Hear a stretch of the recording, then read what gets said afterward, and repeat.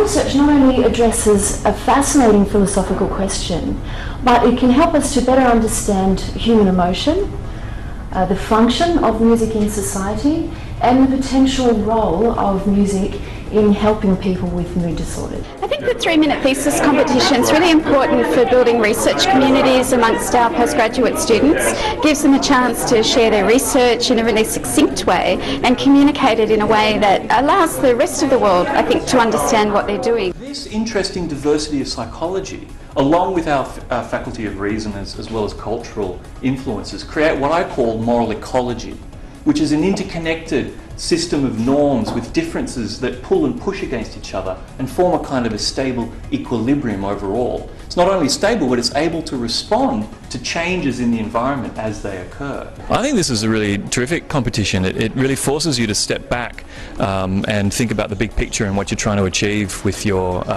research. My thesis explores how postmodernism can be made to sympathise with ecology in a bid to transcend our current ecological malaise. Thank you.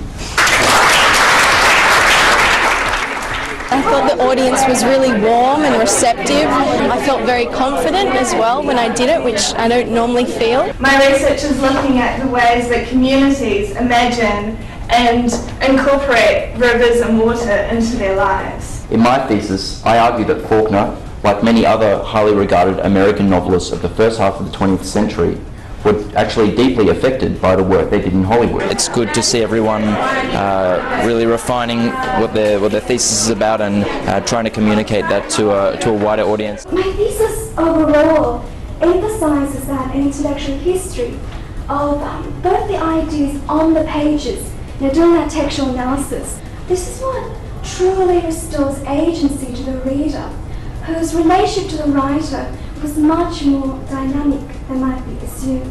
They did a fantastic job at being able to summarise what their thesis was about, why it was important, and communicating that really clearly to the audience. So it made our job as judges quite difficult. In the next 3 minutes, I will not only talk about a PhD project, but I will try to answer a question that perhaps we all asked ourselves at some point. How will this degree make me happy?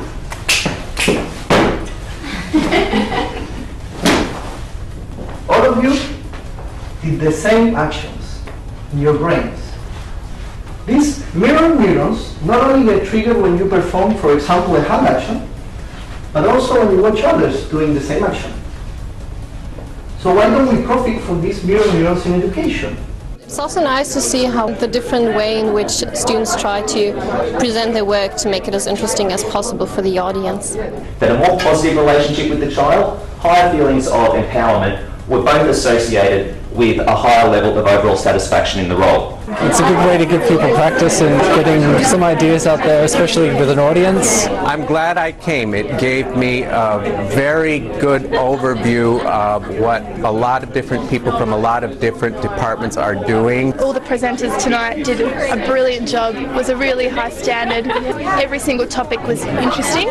In my thesis, I'll define the concept of professionalism for the profession of community interpreting. I'll combine a list with a set of skills, abilities, and knowledge that community interpreters should acquire in order to perform a professional task. I thought that the standard was very good.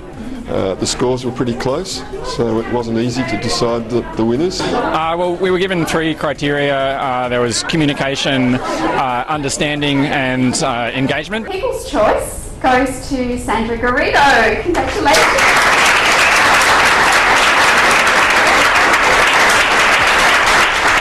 Second place goes to Joanna Opera.